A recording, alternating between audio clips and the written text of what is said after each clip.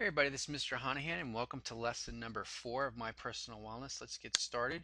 We're going to scroll down to the lesson 4 topic, and the first thing we're going to do in this lesson is we're going to show you how to change the layout of your home page to something called one column.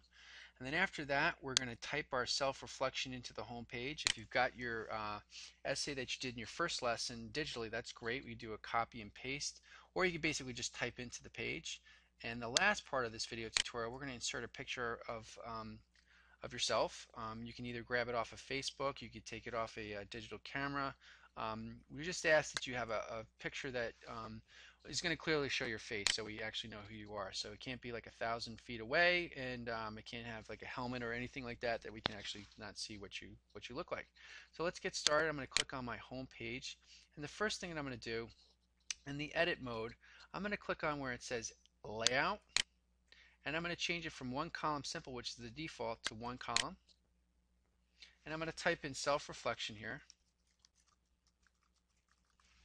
And I'm going to basically, I can type in my self-reflection. You can do it that way. Or you could do a copy and paste, whichever works for you. I'm going to grab it from my Word document. I'm going to do Control A and a Control C. Go back to my web page. And I'm going to do Control V for a paste.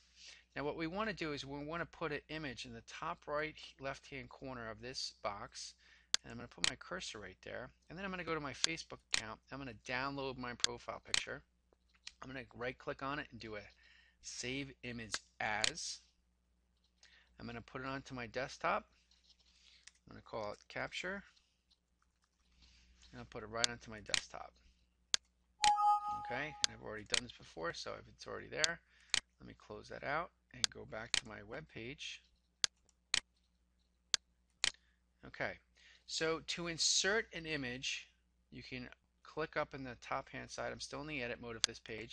Insert image, and I'm going to navigate to a uploaded image. So I'm going to click on browse. If you get it off of the website address, you can do that as well, but we're going to browse today. I'm going to go to my desktop. I'm going to grab my capture. I'm going to click open. It uploads it. There it is. I'm going to hit OK. And there it is. Now you're going to notice that it inserts in the top, and you may have to change the size to either small, medium, large. I would suggest small is a good place to start. And then you're going to notice we've got this wrap on, and that's going to wrap the text around your picture. And that's it.